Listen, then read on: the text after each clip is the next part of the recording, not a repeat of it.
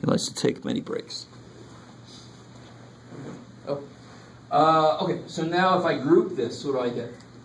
What comes out of these two? 4x. Oh, X minus 2, I like that. Plus? 3. Now, please, dear God, if these were different, you cannot go further, something went wrong. I love it when those are different and somebody actually does the next step. I'm like, how the hell did you do that? Because the next step requires these two to be the same, right? If this is a plus 2, you made a sign mistake somewhere. Don't just start going 4x plus 3, x minus 2, x plus 2. Everybody come on in. Doesn't make any damn sense. It does not make any sense. The next step requires you to do something, because now, since these are the same, what can I do? Take them out. Because they're both x minus 2, I can take an x minus 2 out, and I'm left with 4x plus 3. So that kind of mistake tells me you don't understand why it's working the way it does. That's why that's a bigger mistake. Right? So when I grade heavier on conceptual mistakes. If you say 4 times 6 is 12, I'm pretty sure you don't believe that. So I'm not going to take a lot off for that. But if you make that kind of mistake, you're going to lose more points because it's a conceptual mistake. Right? It's more important to understand what you're doing. Okay. So that's under number 2 on the handout, what to do with 3 terms. I call this the surefire method because I'm a Georgia boy. When I was taught this, it was surefire to work. If it's factorable, surefire. Anyway, you got a lot of shit for that, but I didn't name it that. All right, let's see. Cool. And then finally, it's some of our favorite stuff. The most favorite one is cubes. We'll get there in a second. But the squares one, for some reason, the squares one should be where you go, thank God, or thank whatever deity you like, right? Because it's such an easy problem. And the reason I feel okay saying that is because you can look at it the same way you would these. If I had this, what's in the middle? Okay, there's distraction. But what I really mean is, how does it compare to something like, this? What's in the middle here? Negative 6x, right? What's in the middle? 0. So I want 2 numbers that multiply to be this and add to be 0. Because there is 0 in the middle, right? So they have to be opposites of each other. So this number has to be a square, a perfect square, right? In order to not have freaky ass answers. I want some whole number answers here, right? So, x squared is x and x. 25 is 5 and 5. Plus and minus. Yes, sir? You do the one from yesterday? Sure. Which one's that one? It was 9y squared minus 49a6. A to the 6th. Good. So now watch. Where do the x's come from? I cut x squared in half. Multiplicatively. Where did the 5's come from? I cut 25 in half. Multiplicatively. You don't say 12 and a half. I'm talking multiplicatively cut it in half, right? So you identify this. How many terms? 2. So it can only be cubes or squares. There's no GCF here, is there? 9 can't come out of 49, right? So then I just start cutting everything in half. So 9y squared, cut it in half. 3y, 3y, minus, plus, or plus minus, I don't care. 7a. Yeah, 7a Squared. Cut it in half.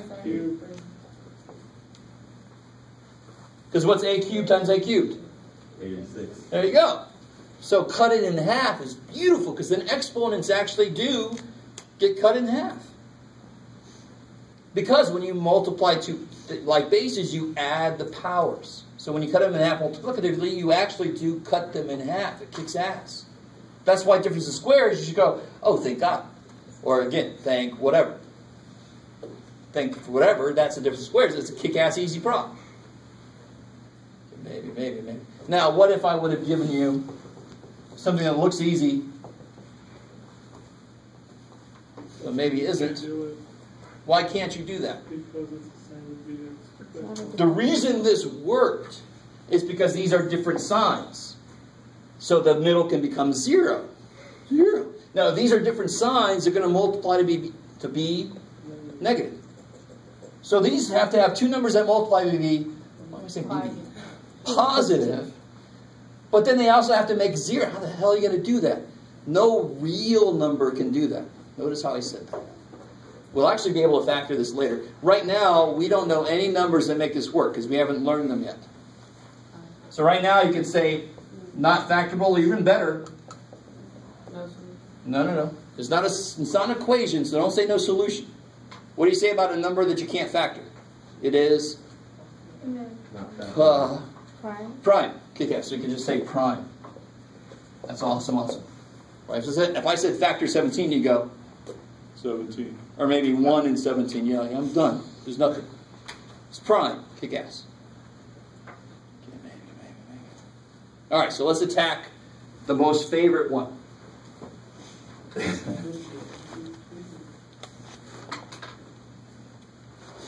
Cubes. Right? Ooh, it's yummy. Squares are easy because there's only 2 of everything. It's relatively easy to handle. Cubes are going to be messier because they inherently mean that there's 3 of everything. The mistake I see, the problem on this little thing was this, and it is not equal to that. And if you really think about it, it only makes sense that it's not equal to that. Because if you cube this, you got to write it 3 times. Right? You have to write w plus 4, w plus 4. Can you imagine doing all, you have to distribute that, and then you have to distribute that into there. Aren't you going to get like a lot of freaking terms? Would anything cancel? Would anything cancel? Hell no, because nothing's negative, for example. Right? Nothing's opposite signs. So it cannot be that. Too bad. Now here's what it is. I really desperately want this to make sense. So this, help me out. W cubed is W times W times W. 64 is 4 times 4 times 4. 4 times 4 times 4. So we start off as if it's a squares, sort of. Well, I put 1 W plus 1 4. If I put 1 W there, how many have to go here? 2 W squared. Now at the end, if I put 1, man, I have like my 8th puberty. If I put 1 4 there, how many have to go here? 16. Right? 2 4, 16. How are we doing so far? So right there, somebody would tell me, and I don't blame you, somebody would say, why do you do more shit? You freaky math dude. We got our W cubed. We got our 64. Leave it alone, Jeff. Poor little thing. But we also got, we also got 4W squared. Do I want a 4W squared? No. I also got 16W. Do I want 16W? No. So right now I have W cubed plus all this shit. I don't want all that shit, right? So here's the cool thing. So far this is easy. I really want you guys to see it. I have 3 of everything. So in the little dude, he's a little dude. So you put 1 of each. Then you have a big dude. You put 2 of each in the big dude. The middle term is the cleanup term. He's the cleanup guy. You ever seen Pulp Fiction? Yeah. Get the fox come out there, clean it up? Right? So he's the cleanup guy. He's always going to be, always. Now this should make sense. He's got to be the opposite sign of this. Because he's got to cancel the shit out that I don't want. Right? That should only make sense. The part that doesn't make as much sense is, it's always whatever this is times whatever that is. Now let's check this out. Does it give me what I need? What's W times negative 4W? Negative 4W squared. It kills that. Clean it up. Clean it up. And what is 4 times negative 4W? Negative 16W. Killed that piece. So what am I left with? W cubed plus 64. The only parts that I want, right? So if I multiply that back out, I do have all the middle stuff canceled. That dude there cleaned everything up. So let me do another problem and just show you the short kind of way to say that to yourself, to set it up. The reason people don't like cubes is because you can't work it. You actually have to memorize stuff that goes in places. That's why people don't like it. But once you realize that, you're like, oh, it's that kind of problem. Okay, so let's try another one. Let's make it a little more interesting here. Let's see. You're like, dude, not too interesting.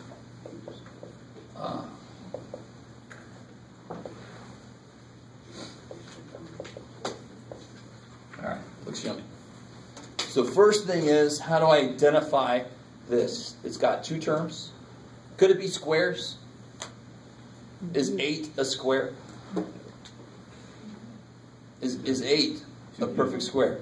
No. No, it's a cube. It's a cube, exactly. So if I break everybody out, 8y cubed would be 2y, 2y, 2y, 2y. Is that cool? And what about 27w6? 3w. I'm cutting it into how many parts?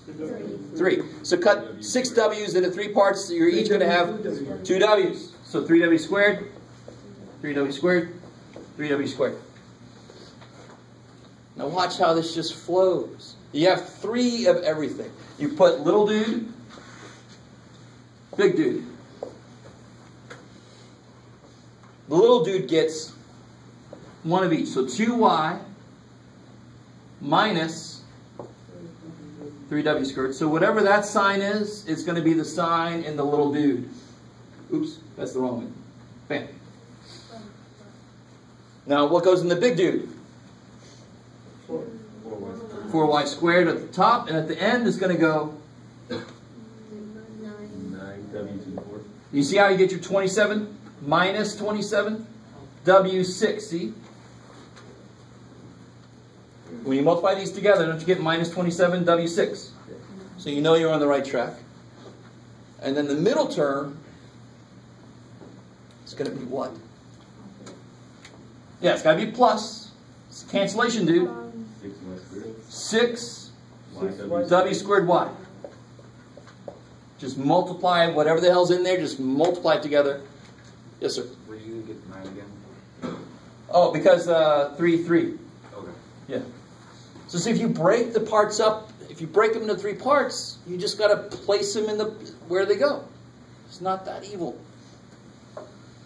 It's my hope. Yes, sir. I don't understand why it's 6. Where? Here? Yep. Because the middle guy is always the product of those two. Yeah.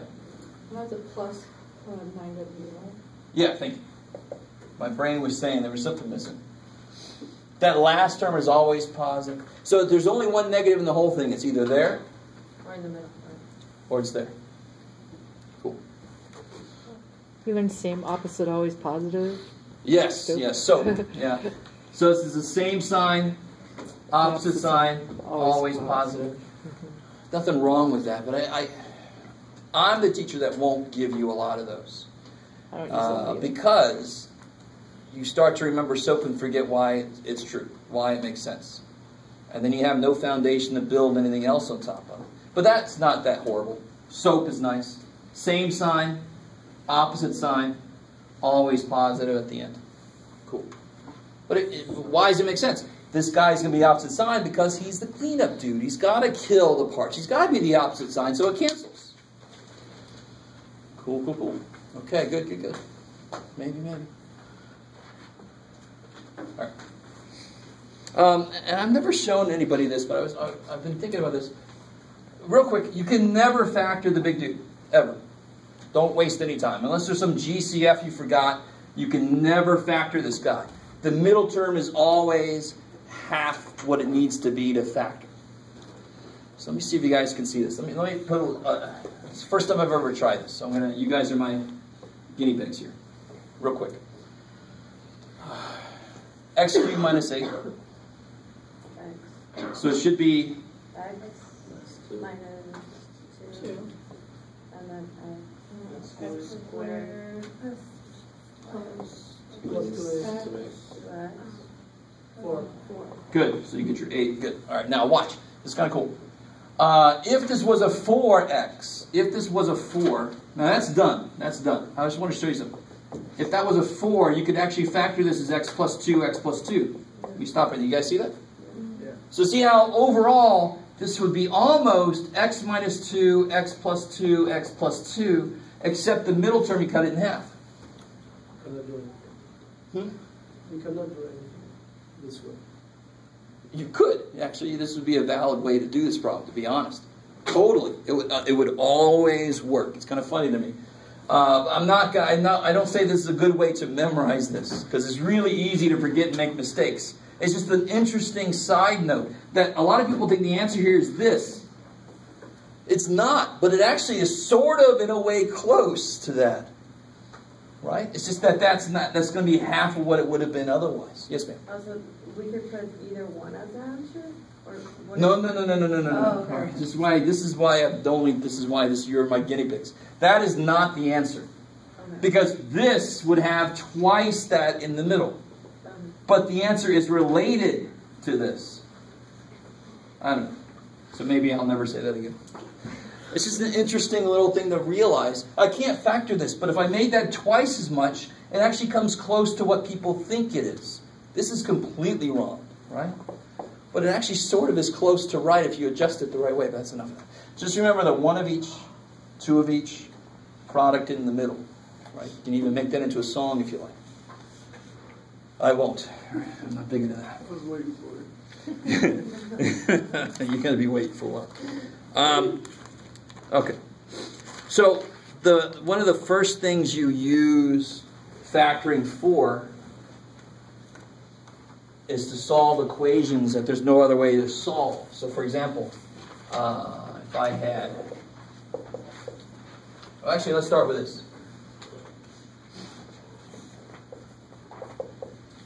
Start with that. Let's start with the idea. If I told you that A times B is 0, can you tell me at all what must be true? At least one of the One, variables has to be Either A is 0 or... B is 0. Now, if I told you that A times B is 8, A could be 2 and B could be 4. A could be 1 and B could be 8. Right? A could be 32 sevenths and B could be 7 fourths. That makes 8. So there's an infinite number of freaking things this could be. It's only when there's a 0 here that you know something about the factors. One of them must be 0. I'm making a big point of this for some reason. So if I had a problem like this,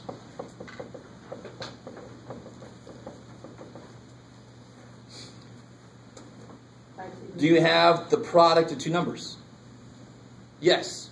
I have that number times that number is 0. So what must be true? Either x minus 2 is 0.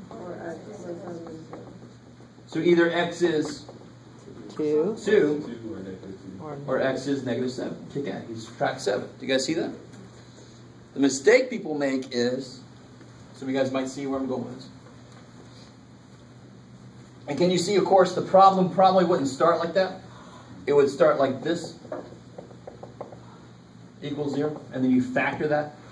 Right? Cool, cool. The problem is people get this. Let's see if I can even make it work. Yeah, good. And then they start going, well, either x minus 2 is negative 8. Or x plus 7 is negative 8. And that's, I'm using that voice, I'm kind of giving it away. It's not right, but we know it's not right. If A times B is anything other than 0, I don't know shit. There's an infinite number of things that they each could be. Whatever B is, A is going to be 8 over B. Because then they'll make 8 always. But if it's 0, then I could do something. So this really sucks. This problem really sucks. Because you have to kind of go backwards first. This is a problem like somebody factored too early. Silly person. So what do we have to do to really... I want this to be a factored thing equal to 0. So what do I have to do? I've got to multiply. I've got to FOIL it out, right? So I get x squared plus 7 minus 2, and then 14. And then what do? Do you want to equal it to 0? Suck the 8 over, right? Yeah, after you equal it to 0, right? So x squared plus 5x, give me 2. Minus 6 equals 0. Now I can factor the thing. Now this is the right time to factor it. And that is factored.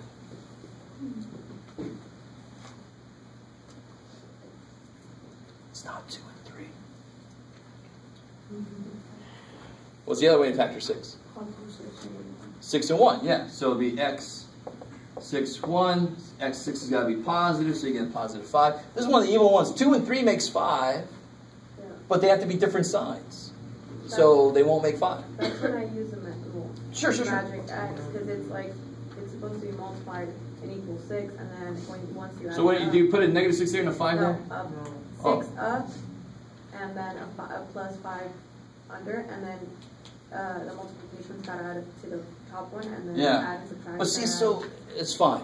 But personally, I don't know how making the x makes it any different than me just knowing it's got to multiply to be negative 6 and add to be 5. But if that helps, I have no problem with it. Because I do weird little shit that other people are like, why do you do that? I'm like, it helps me, so leave me alone.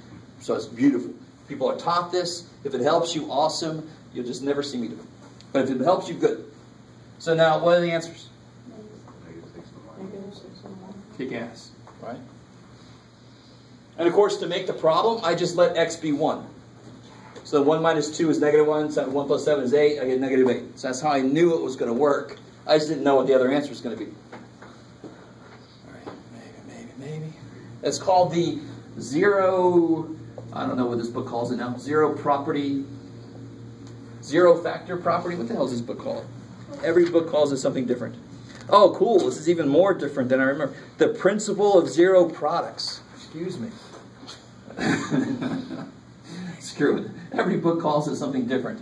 But it basically says if you have the product that equals 0, you can set each product equal to 0 separately. Kicks ass. Okay, good. You're good. Okay, so real quick, one last little thing. I just want to look at 7, and then we're going to take a little field trip. Oh shit, it's already. Damn. Real quick, last little piece. Can somebody, I think I've already talked about this a little bit. Can somebody tell me what x could not be there? 1. Good. Not 0 is the idea, but I can't let the bottom be 0. So if I had this instead, so x cannot be 1 there. So if I had this, what you got, Jeff? What would you have to do first to figure out what x can't be? Beautiful. Right, and that's so all of chapter 7 somehow is related to factoring first to see how to go from there. So this would be good, minus 8. So x can't be 8 or negative 3. Either one of those will make the bottom 0. Kick ass. Alright, so here's how this is going to work. We're not going to come back here.